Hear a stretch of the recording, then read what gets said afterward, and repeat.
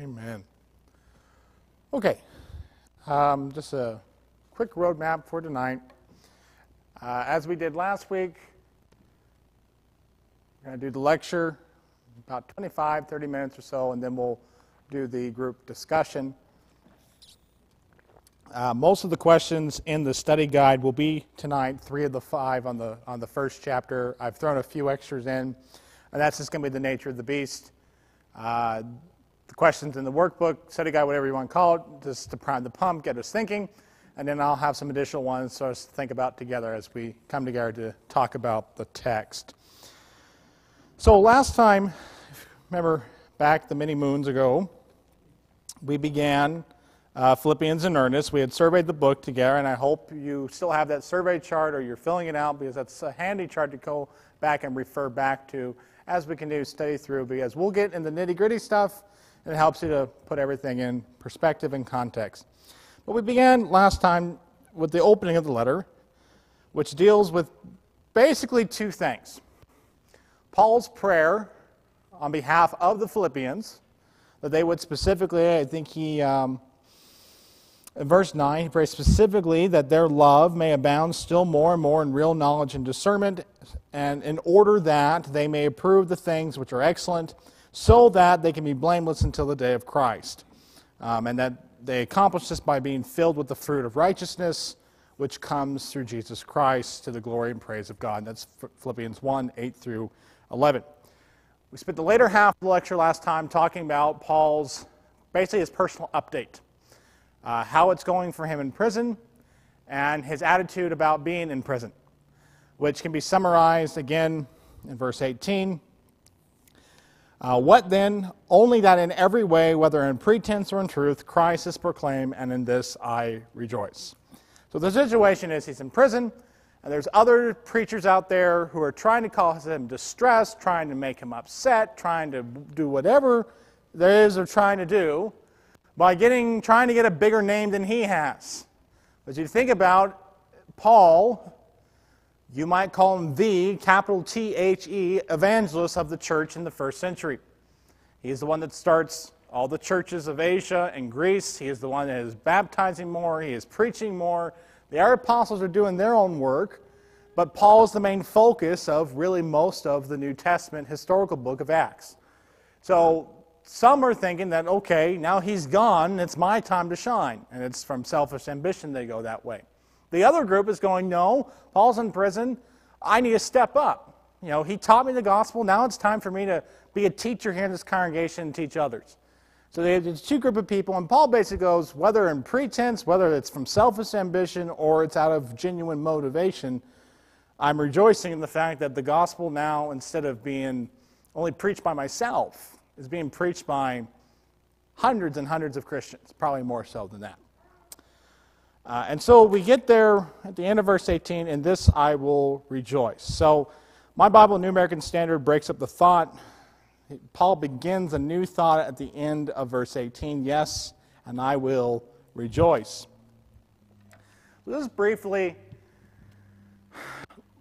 a brief section outline of what we're going to be covering about. Basically, I've seen 3 main divisions in this later part of chapter 1. Paul gives his cause for rejoicing. He further expands upon that. He has this little discussion about to live as Christ, his dilemma between life and death. And then I basically put the last part underneath the general heading of live consistent with the gospel, because he ends chapter 1 with the admonition. And really, he's not ending chapter 1 because the thought that's begun in verse 27 is not completed until verse 11 of chapter 2. Again, the chapter breaks here interrupt the thought. So there's an entire thought that he begins in verse 27 and carries through most of chapter 2. So getting to most of the lecture tonight, and I didn't make it clear last time we talked, if you have an observation or comment to be made during the lecture, go ahead and raise your hand. I fully welcome that if I'm blazing past them or you have a question. So feel free to do that as we talk about these things.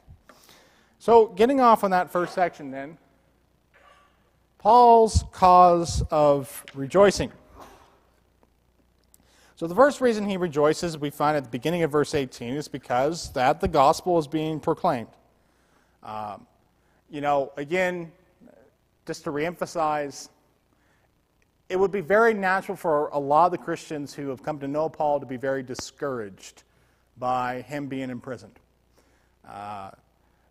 Those of you who have been at Country Club Road for a long time, it would have been, maybe this is a bad comparison on behalf of Paul, but it would have been like at Hugh in his 25th year of preaching here and all the baptisms going on, that he suddenly gets imprisoned because the local mayor or whatever doesn't like the things he's saying, and he say he's the only one that was capable of preaching and teaching. It seemed like, okay, what's the work going to do now?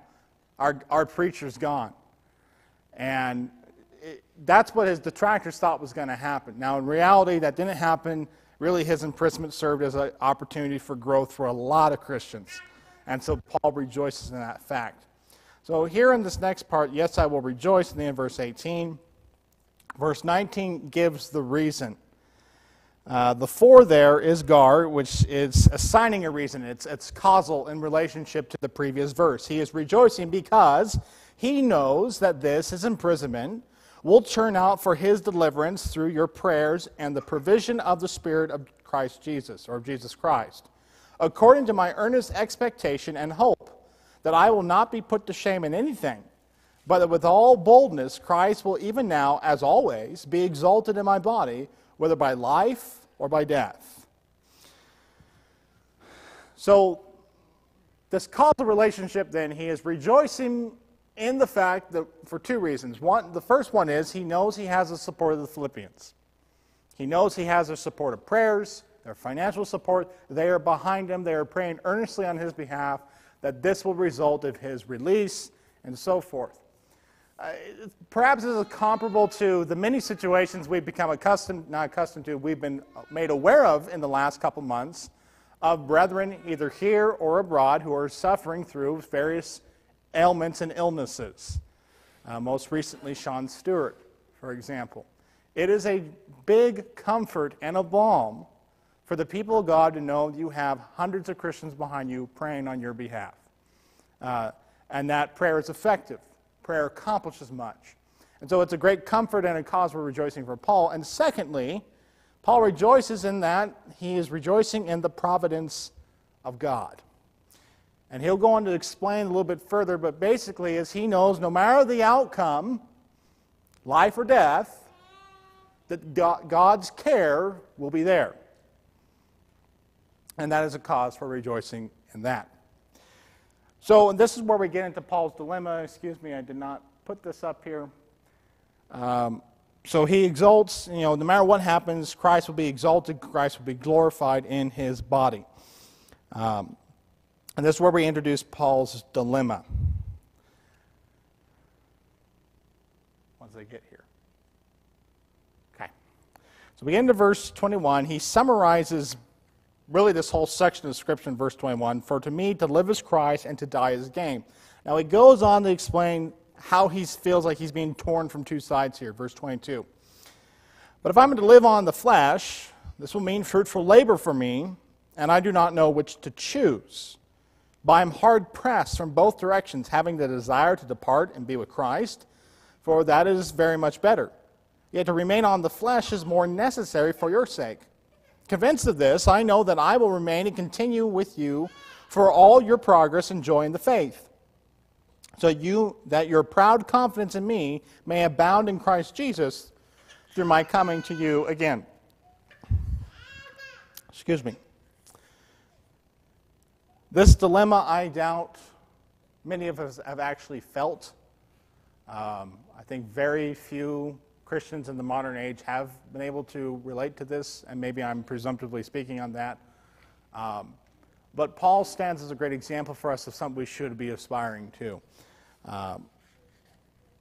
So on this point, it's interesting, again, if I haven't said his name enough in my preaching, one of my idols, that's not the right word, preaching role models, whatever you want to call it, heroes, Floyd Thompson. Granted, he died decades before, as my dad would say, I was a glimmer in his eye.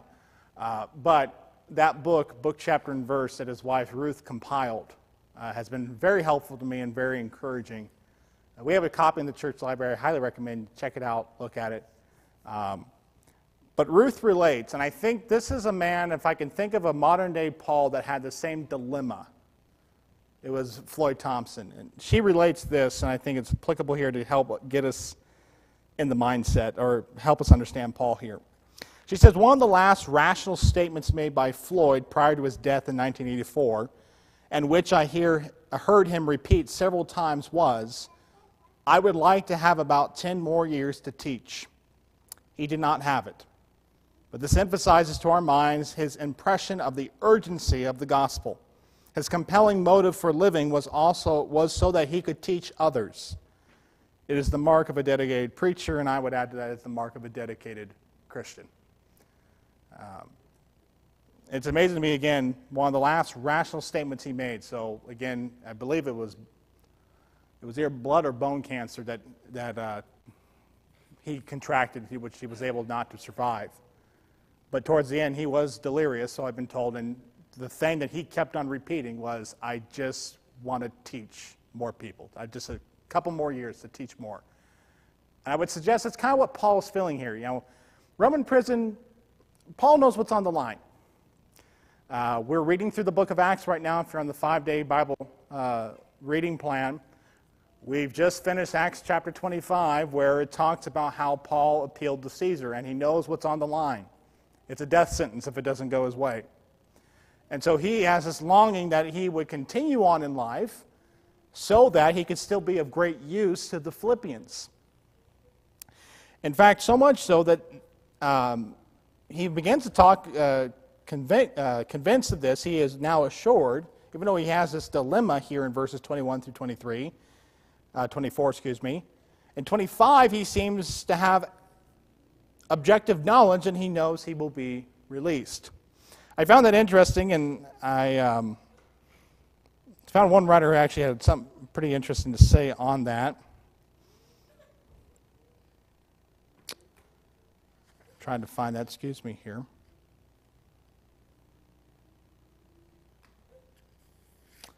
Well, at least I thought I included my notes. That's okay. Anyway, let's see. Oh, here it is. So one writer had this to say. It's interesting about his conviction here in verse 25. That's what writer adds. He said, in this instance, the need of the Philippian church constitutes a divine call for Paul to go on living, a call to which he cannot say no, and which he accepts with cheerfulness. Again, I think there's a lot of reasons that Paul would have this attitude within the letter. He's talked about the sure hope. Again, biblical hope in this passage here, hope in verse 20, if I understand correctly, is not the wishy-washy thinking we refer to when we say hope, but is more of the confident expectation that this will happen. And so Paul is expecting he will not be put to shame, that he will be delivered, and he will be able to return to them again. And so that he may continue in fruitful labor to the Philippians and also to the church as a whole. Let's see here. So on the next third section here, I apologize, I keep forgetting about this. Oh, yes. On the life or death, basically, the death is not the loss that his opponents think it's going to be. It's actually gain for him, and it's actually a cause for rejoicing for other Christians, because they're not rejoicing in the fact that this brother's gone, but they're rejoicing in the fact that he's been freed from the shackles of this world, the sin, the toil, the pain, and has gone on to his reward. So the next section is where we get to the admonition in verse 27. It says, only conduct yourself in a manner worthy of the gospel of Christ, so that whether I come to see you or remain absent, I will hear that you are standing firm in one spirit, with one mind, striving together for the faith of the gospel, and no way alarmed by your opponents, which is a sign of destruction for them, but of salvation for you, and that too from God. For to you has been granted for Christ's sake not only to believe in him, but also to suffer for his sake, experiencing the same conflict which you saw in me and now hear to be in me. So he talks about here then in verse 27, only conduct yourself in a manner worthy of the gospel of Christ. ESV, I believe, is preferable here. Let your manner of life be consistent with the gospel. And that's what he is referring to here. Which makes a point here, which I read the R9, I think I want to emphasize here. There can be no correct application of the Word of God. There can be no correct living, no godly living, no holiness. There can be no application of the text without first a correct understanding of what the gospel teaches. And it's interesting, when you look at Paul's letters, I think of Galatians especially, he talks about he talks about justification. How are we made right with God? That's all the doctrine in that letter. But then the later part of that letter, he talks about marital relationships, slave-master relationships. Talks about godly living. And really, how Paul applies the gospel isn't so much as like, okay, and this verse is how you apply this in your life. It's more of the gospel provides a lens to look at the entire world, and it transforms your relationships, your understandings. But that lens, if you want to call it that, can't be properly looked through unless you know how to look through it, unless you understand the core concepts and what the gospel actually teaches. And so while Paul in Philippians really does not deal with a whole lot of, I would say, weighty doctrine, he deals with mainly the essentials and the first principles of Christ and the need to love one another. He's making a point here that conduct ought to match knowledge. Or, orthopraxy can't happen without orthodoxy. Understand doctrine and then understand right practice. But anyway, he says that he admonishes to do this so that whether he's freed or still is in prison, he will hear of them at some point, that they're standing firm, united to one spirit and mind, and they are striving together for the faith of the gospel. He specifies the gospel again. He specifies the gospel because, again, Paul is dealing with other churches in the region, churches during this time, such as Galatia, that has fallen for a false gospel. Other groups that are being persuaded by false teaching. And so Paul is emphasizing again the pure, unadulterated faith that comes from the pure, unadulterated gospel. And then he reminds them, too, to take courage and be encouraged by the fact that they have opposition. And this is something I might be camping and standing on a soapbox here right now, so just rant warning right now. There's a lot of talk, and I don't mean necessarily here, just reading online and publications, of lament at the, quote, loss of Christian America. A little side point on that. In order for something to be Christian, in order to lose something, to lose Christian America, it had to first be Christian. So let's get that clarified. But there's a lot of lamenting and angst and anxiety at, the culture doesn't like us. It never was supposed to like us. If you're doing your job right as a Christian, a country like this, let's go back around the Civil War. The war question. Biblical Christians were not liked. David Lipskin, who preached in Tennessee, I believe, during the Civil War. The Confederacy sent spies into the congregations to hear what he was preaching. If he was preaching what they deemed seditious, they were going to string him up. Because David Lipskin held the position that Christians ought not to engage in carnal warfare, which was a very common position for most of church history. There's a good discussion to be had around that. That's for another class. I don't necessarily subscribe to that, but it is a well-respected position that does have biblical merits. The spy that was sent in there left the service crying because he said, I don't know if what he was saying was seditious, but what I know was that man preached the gospel. So, make a little point here. Biblical Christianity, doesn't matter what time you're in, doesn't matter if the culture is Christian-ish or not. Biblical Christianity doesn't fit in with the world. So, when I read articles of lamenting that the pushback in this country, I just think about what Jesus said in the Sermon on the Mount. I think about, for example, Matthew chapter 5, 10 through 12, he talks about, blessed are you when you are persecuted, and when people revile you for the sake of my name. I look at Acts 5, verse 41, where the apostles rejoice because, quote, they have been considered worthy to suffer shame for his name. So I apply this here specifically because I think it fits to our current cultural context or setting.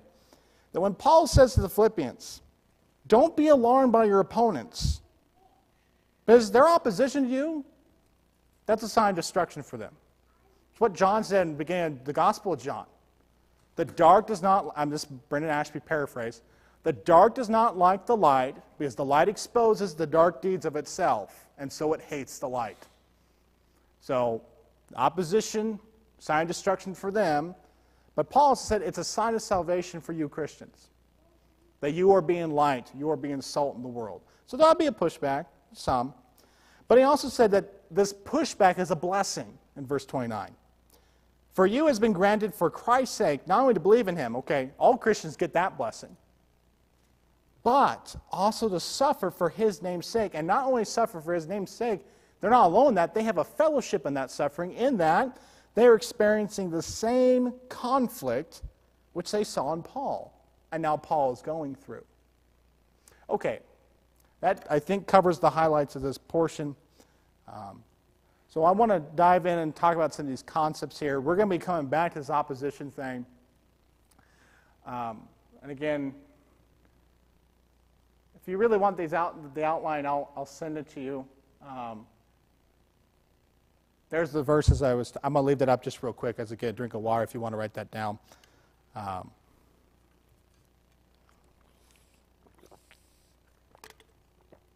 Okay. So, getting then to the discussion of these concepts, the first question really deals with, and I'll put it up in just a second, goes back, rewinds a little bit in verse 12, it goes through verse 20, so big section there. But Paul has a certain attitude here that we want to think about for a little bit. Let's just start off with, how would you describe Paul's attitude in verses 12 through 20? Think of the context, think of what he's going through, think of his opponents. Think of what our attitude would be, and now contrast that with Paul's. And how would you describe Paul's? Paul? The glory of God is what matters, and that's being accomplished, so I'm going to rejoice. Okay, so Paul the Apostle has his priorities right. For Paul the Apostle, the only thing that matters is the glory of God. And that is being accomplished, so I'm going to rejoice. It doesn't matter if I'm in prison or I'm freed. God is being glorified. How else would you guys describe the Apostle Paul's attitude?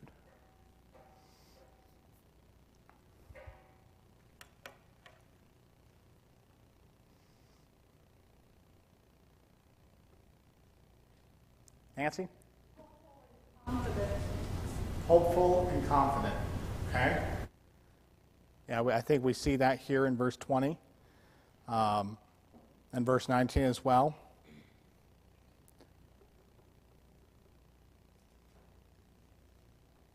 Len? He's encouraging them to come on. Right. He's being very encouraging despite his circumstances. So let's go to the second part then. We've talked about some of these characteristics. How can a person have that same attitude? Or we might actually,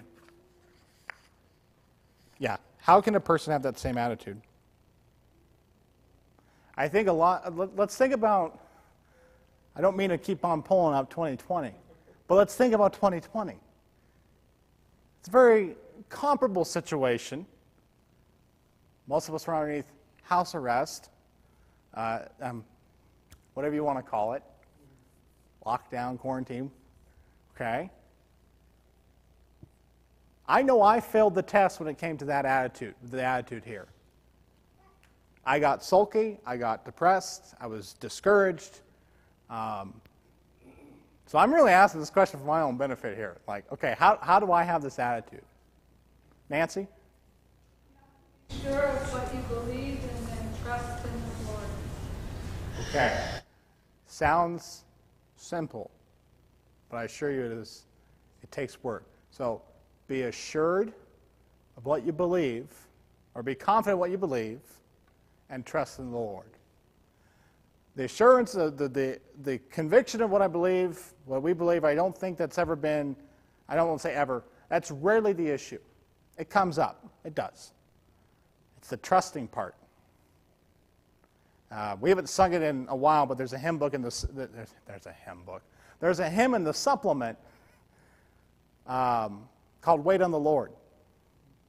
That's probably the hardest thing we're called to do as Christians, is it not? To wait. Because, when I live in a world where I can order a book off of Amazon and have it delivered directly to my tablet, or within an hour if I really want the print, which I really do want the print, it can be a little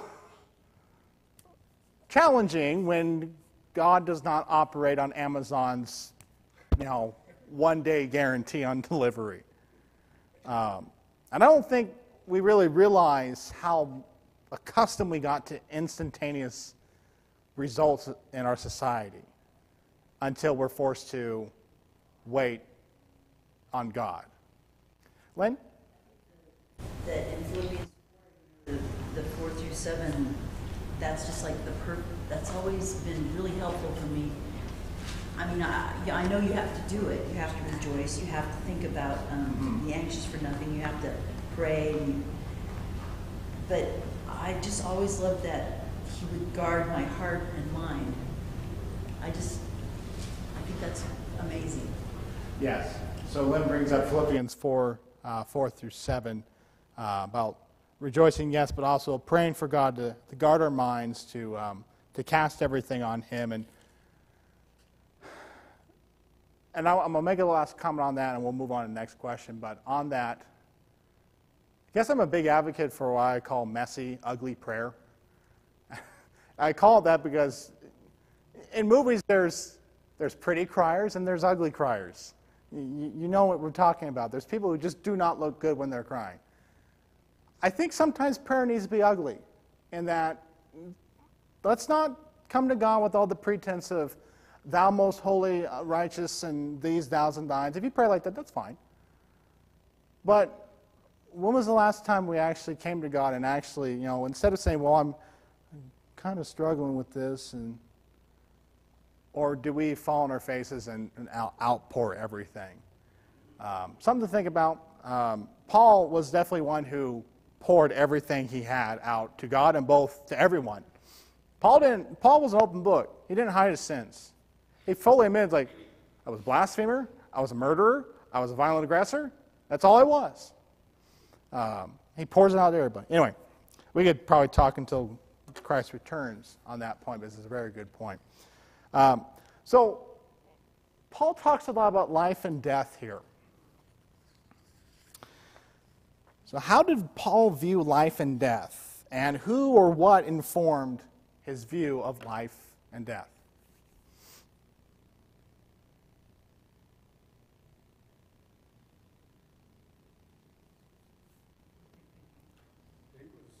Poured out as a human sacrifice.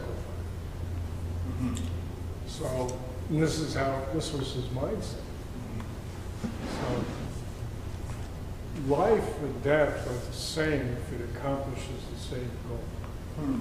His goal was to glorify God through Christ. Well, how does he go about doing that? Well, in life, he is as evangelistic as he can possibly be. In death, he's there. He's made it. it's win-win for them all. Right. And if you're avoiding distractions and just keep your eyes on the prize, like that would have been like, you'd have a lot of fun, I think, 2020. I think you would. Yeah. Dave brings up a really good point here. For Paul, you know, it was all about giving God glory. He says it in verse 20. I know that even now, as always, Christ will be exalted in my body, whether by life or by death. So, in life, he's talking to everybody he can. And in death, he's made it. But also, Paul had the unique blessing, I would add to that, of he got to die for the cause, as it were. He used his imprisonment. When you actually, I'm only bringing this up because I just got done teaching Acts, and we're reading through Acts, and it's on the mind. The charges brought against him were completely bogus. Well, we saw Paul in Jerusalem, and he hangs out with Gentiles, and we saw him at the temple. Even though we didn't see a Gentile there, he must have brought a Gentile there, so he defiled the temple. And Paul, thanks to his nephew, finds out about the conspiracy to kill him, and so Paul, for his life, says, I appeal to Caesar. And that starts a long process of where he will spend the rest of his life bound in chains, but it provides him opportunities to speak to governors, to emperors, to soldiers. And even though he's probably being marched to his death, he's basically telling everybody he can, hey, do you know about my Lord? Do you know about Jesus? Paul, you had a comment. Oh, I was just going to say that Paul's view of life and death looks beyond what we see with our eyes. Right? He's seeing spiritual reality, which is that I'm not this flesh. Right? This is a tent. I'm just camping here, and I will move into my permanent residence when I leave this tent. Right. This life is temporary. What I am here is not who I am. There's something better waiting for me. I'm going to add one comment to this, and we'll move on to the next question. In my mind, too, if you think about Saul of Tarsus on the road to Damascus, having already killed Christians, having been there at the execution of Stephen, the first martyr for the church of Christ, he's on his way to do the very same things at Damascus.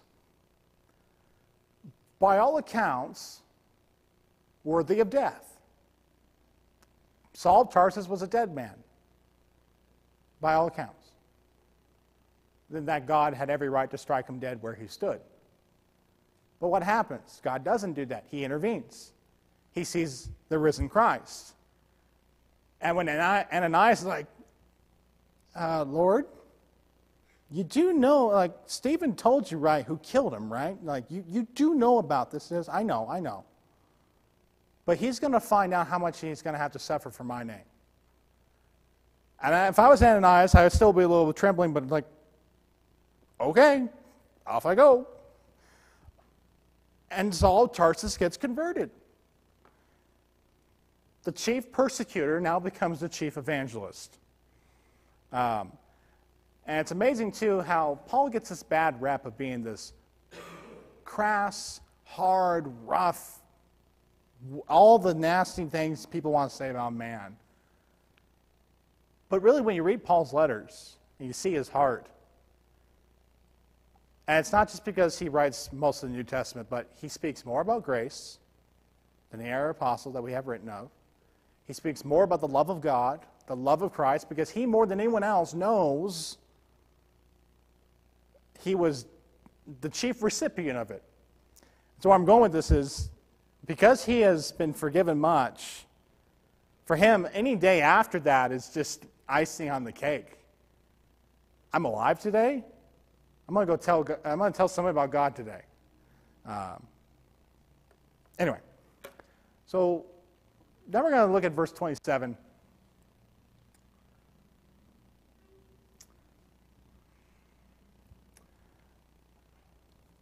His admonition here, the first one we've really gotten to. conduct yourselves in a manner worthy of the gospel of Christ. It's a very broad question, but how might we be able to do that? How can we do that?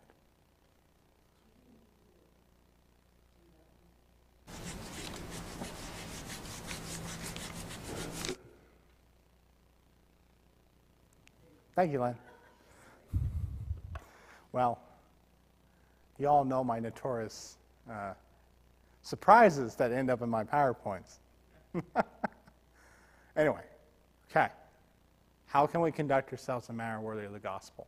Or as the ESV says, how can we live in a manner consistent with the gospel?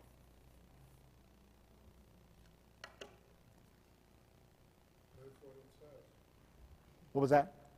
Live what it says. Live what it says. Not easy. No, and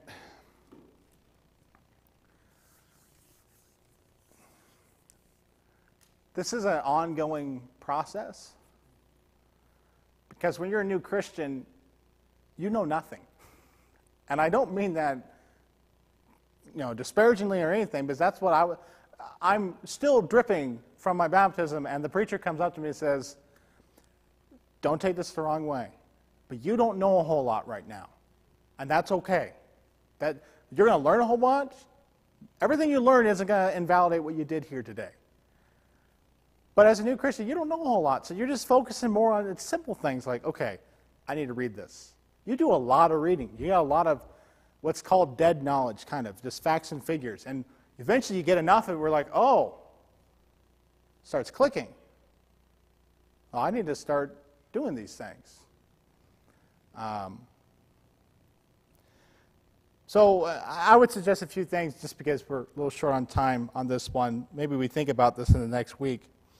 One way we can live in a way that's consistent with the gospel is, I think, right there in verse 27. That when it comes to our brethren, when it comes to other Christians, when it comes to the local work, that we need to be committed to standing firm on the doctrine of the gospel, that we need to be firm in one spirit, so same attitude, same unity there, with the same mind or understanding. Let me double check that. My Bible has an alternate footnote of with one soul, one mind, and again speaks to the unity of the brethren, striving together for the faith of the gospel. And as David has said, it's easier said than done. It takes a lot of work. People don't realize actually how much work it takes to keep a sound congregation sound. How much work it takes to keep a healthy congregation healthy. Because that can go away really quickly. I was just looking at a little document that one of the former elders here wrote, Harry Mann, at the 40th anniversary of the start of this work in 1990. And it was they went the first 3 years without elders. That was it.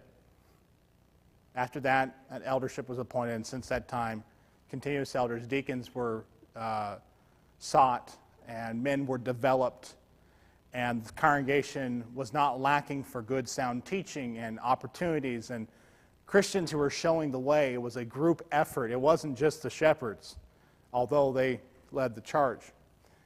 Going with this is, it takes a lot of forethought, it takes a lot of planning, it takes a lot of willingness.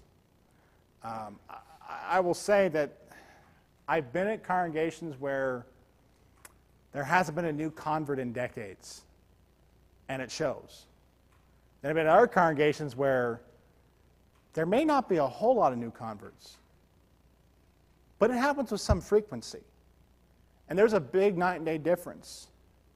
The congregations that continually have new converts, or at least have them on some frequency, they're always reminded of the need for first principles. They're always reminded of people, they grow, and you need to give them the room to grow. they were always reminded of the importance of going back to what does it say? What does the text say? What does the text say? Instead of relying upon, well, we've always done it this way. So, anyway, I rambled a little bit too much there. Let's see, in the few moments we have left, I'm going to let's skip ahead to the last question. We've already talked a lot about unity. Does my view of opposition and persecution match Paul's? That's a personal reflection question. And I know for me, maybe this is for you too, how might I develop a more biblical mindset towards persecution and opposition? So, Paul? One thing that's very important to remember when we face opposition is that it's not really about you. The opposition, ultimately, is not to me. The opposition is Christ. I should have no enemies. Right. The people who are against me should be against me because they're Christ's enemies. Right. So make sure the opposition isn't because of you, if that makes sense. Make sure it's because of Christ. Paul said in Romans, oh dear, I just had it. I know it's verse 8 of one of the later chapters. Oh, excuse me, Romans 12, verse 18. If possible, so far as it depends upon you, be at peace with all men. Again, not easy, but commanded. I have family members that live lifestyles that are completely contrary to the gospel. I still have a loving relationship with them. They can't stand what I believe. I'm like, okay, fine. I love you anyway. And that's hard. And there's difficult conversations sometimes, like, okay, I can't participate in that, I can't condone that. But as Paul made the point, make sure that opposition, make sure that pushback is because it's for the cause of Christ, not because of something we've necessarily done or been ugly or something. Because Christ was loving and caring to all he met. And sometimes the loving and caring, when people who should have known better, yeah, they receive the harsh rebuke. And that's the key. If a person should know better, there's calls for a little bit more tougher love, but I'm tangenting out here. We touched on some of this at the beginning, as I talked about. I would recommend, again, reading Sermon on the Mount, Matthew 5, verses 10 and through 12. Look at the attitude of the apostles in the book of Acts. Acts 5 and verse 41 is a good verse there. Brett. End of Acts 7 and beginning of Acts 8. Saul, 7 ends with Saul standing there at the death of Stephen, known as Stephen, as he was martyred. And then in 8 you read how people, because of Saul's persecution, the people were scattered. While the apostles stayed in Jerusalem, the people were scattered. They didn't hide. They went out and they didn't shirk back and hide back from everyone. They scattered, and what they do? Start talking about Christ. Right. Jerusalem wasn't an option anymore. Okay, we're going to go next door. And that's really should be the attitude too. We encounter somebody that really is this pushback, whatever it is, really does not like the message. I'm like, okay, that's fine. I'm going to go to your neighbor. I'm going to go to your brother. I'm going to go to your sister. And I will say too, don't write off that person. What if Ananias just completely wrote off Saul of Tarsus? Now yes, I know divine appointments and interventions, all that stuff with Saul of Tarsus, but let's play pretend real quick. What if Ananias completely wrote off Paul? Think about a world that would exist without Paul the Apostle. Anyway, so preview of coming attractions. Next week we begin chapter 2. We're not beginning a new thought, actually. We're continuing the thought that Paul has begun here of encouraging the Philippians to live in a manner worthy of the gospel. Chapter 2, he begins with wanting to convey to them the great struggle he is in on behalf of them and the brethren at Laodicea, even though they haven't witnessed it. And he's doing so that they may be encouraged. But then we see this great, great poem about the excellencies of Christ. Excuse me. I said some things that were correct, but for Colossians, not Philippians. Excuse me. No, your Bible isn't messed up, as this Brendan can't read and can't turn pages tonight. Anyway, chapter 2 is all about this great poem about Christ and his taking on the heart of the form of man, being a servant, showing the way of how excellent service is done on behalf of us. So we're going to be spending a lot of time on that. I believe...